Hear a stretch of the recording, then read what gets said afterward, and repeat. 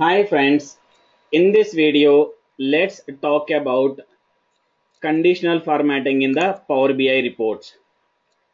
How to apply the conditional formatting. So once the report is ready, how to apply the formatting either on the font size or either on the background of a report. Now let me go to the Power BI desktop window and let me generate one basic report for the conditional formatting. So before going to take a visualization, let me show you the fields. What is the table I'm going to use? Here I will be using a employees table. If you see the list of columns in the employees table, I have a bonus, employee name, employee ID, first name, full name, gender, last name, location and salary. So these are all the list of columns I have in the employee table. So it is available in the field section. So in this, some of the columns are added in the query editor. Some of the columns are directly coming from the database. Now let's not talk about that query editor. So we already talked about in the previous video how to apply the query editor, or how to add a new columns, or how to create a custom columns. Now in this video, let's concentrate more on the conditional formatting.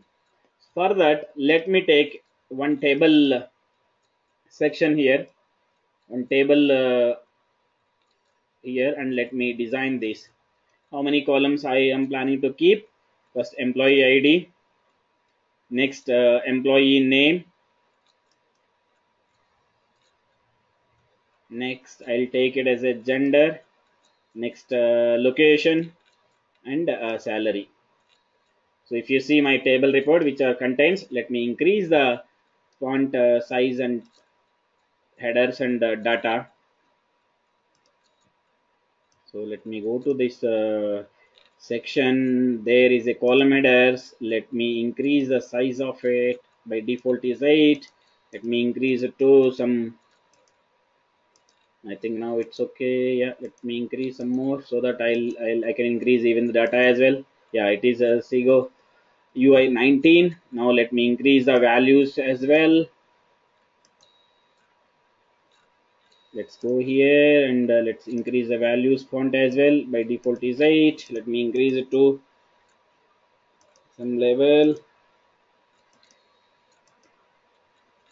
Yeah, so this is the data. Now let me increase this. Okay, so let me again some, let me decrease some so that everything I can see in a single window.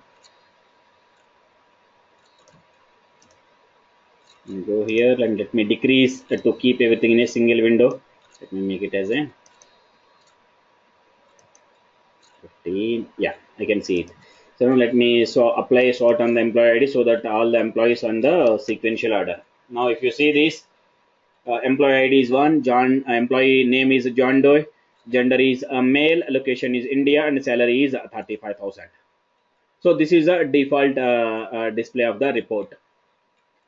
So now how to apply the custom conditional formatting or custom colors to my sections, individual sections.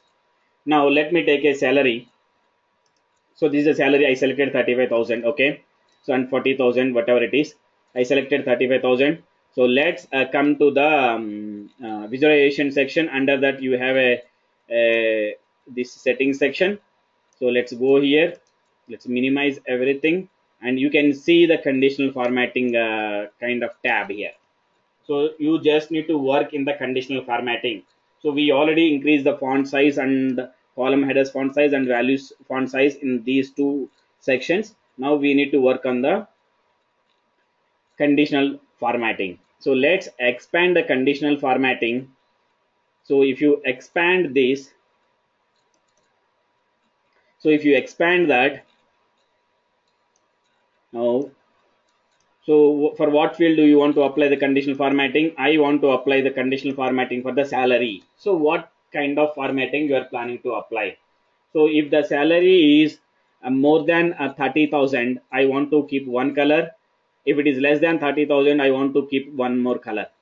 So let us see. By default, I'll just enable, see here I can apply background color, font color and data bars.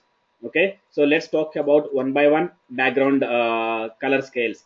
First, let me make it as on. So once I make it as on, by default it applies some colors. If you see, by default it applies some colors, you can see that. So some dark color and some light colors also you can see. This is a system defined colors.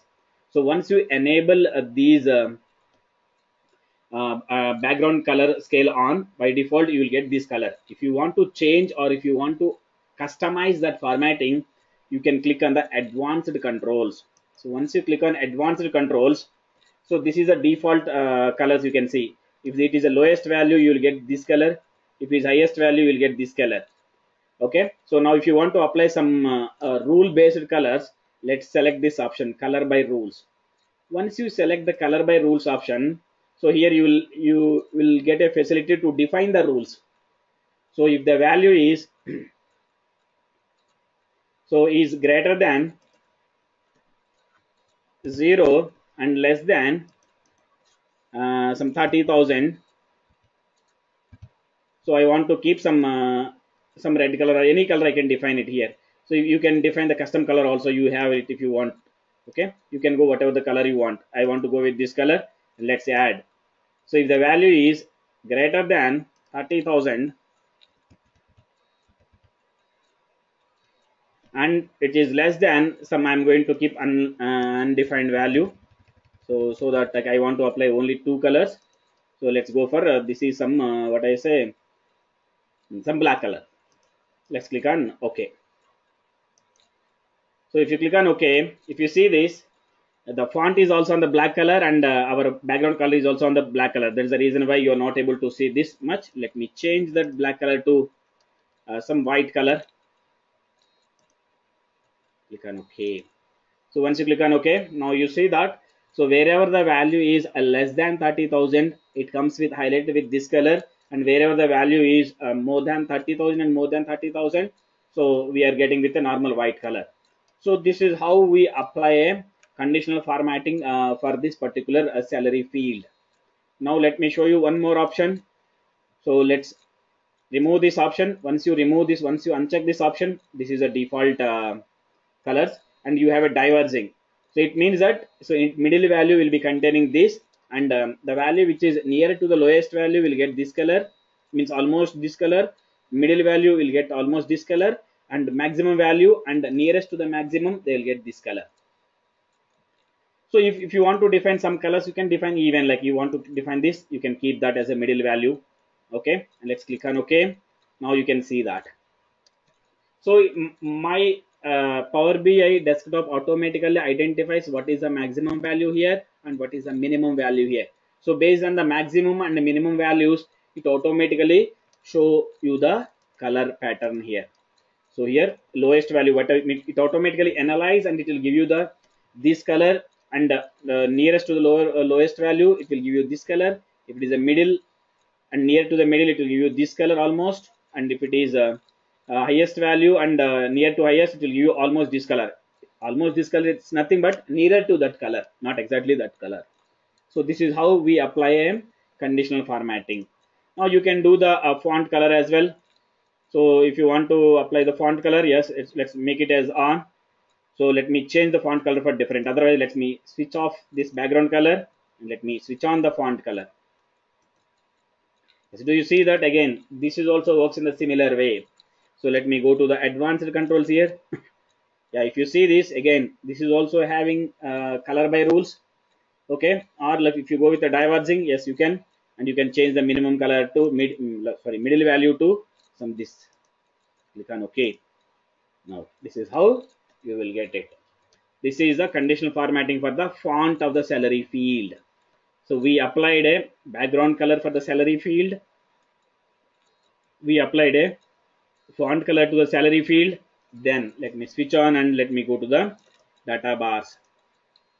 So once you switch on data bars, if you see this, you will get a bar, like you will get a bar based on the maximum and minimum value. It automatically calculates maximum value and it shows you the how much percentage on the top of the maximum value. If you see here, This maximum value is 70,000. That is the reason why it is almost occupied. And if you go to 60,000, it is 75% to 80% all occupied. If you come to the 20,000, it is less than half. It is occupied. So this is how data bars works.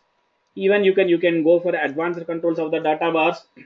You can see that. So what is the positive bar and negative bar, and if you can define whatever you want here. So this is how the conditional formatting is going to. This is how the conditional formatting is going to work in the Power BI. So that's it about a conditional formatting. So in the next video, we will talk about a different concept. Please subscribe to our videos and provide your feedback. Thank you for watching. That's it.